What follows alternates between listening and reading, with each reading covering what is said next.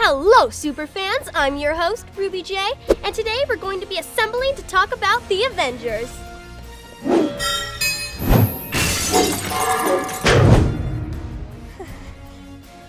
They've been around in comic books since 1963, and beginning in 2008, they starred in some of the coolest superhero movies ever.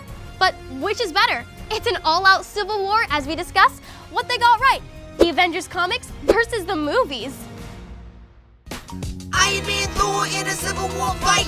We're talking the Avengers, this is what they got right.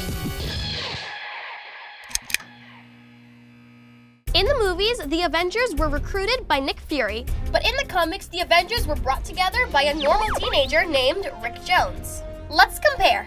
Nick Fury has a cool eye patch. Rick Jones has a green sweater vest. Nick Fury was trained by the CIA. Rick's middle name is Milhouse. You know what? I'm just gonna have to give this one to Nick Fury. That's 1 point for the movies. In Marvel films, there's only one awesome superhero team, the Avengers.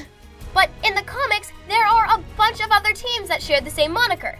In addition to the New York team, there are the West Coast Avengers based out of Los Angeles, the Great Lakes Avengers to cover the Midwest, and even a 1 million BC version of the Avengers that features Thor's dad, Odin, and a bunch of cavemen.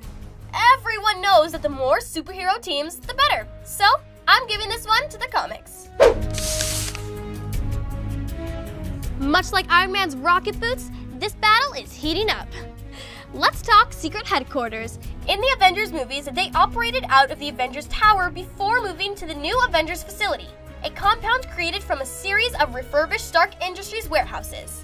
In the comics, the Avengers have also had two main bases. The Avengers Mansion, a massive brick house in the middle of New York City furbished by Tony Stark, complete with a private butler, and later, a massive underwater fortress called the Hydro Base.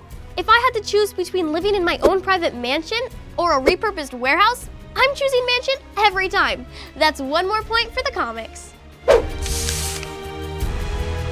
On to the Avengers' first big bad guy in the comics and the movies, Loki.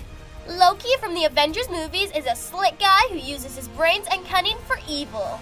In the comics, Loki's original costume is basically a green and yellow football jersey, if it was combined with one of my grandma's quilts. And much like my grandma's quilts, he's probably weak against moths. Yeah, I'm gonna have to give it to the movies here. And we're all tied up between the movies and the comics. This last one's for all the Infinity Stones. Which team has the best chance to beat Thanos in the Infinity War?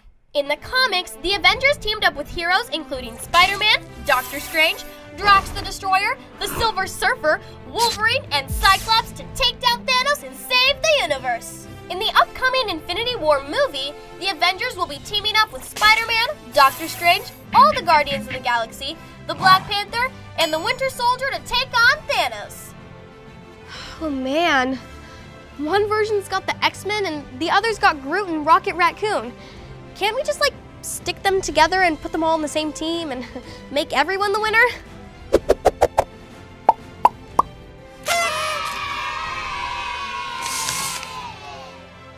No matter if you prefer the Avengers comics or the movies, the real winners here are the fans, thanks to Marvel making so many marvelous versions of the superhero team. Thanks for watching What They Got Right. Did you prefer the comics or the movies? Let me know below with a comment. Then, click up there to subscribe to DreamWorks TV for new videos every single day. Wow, it really does come back every time.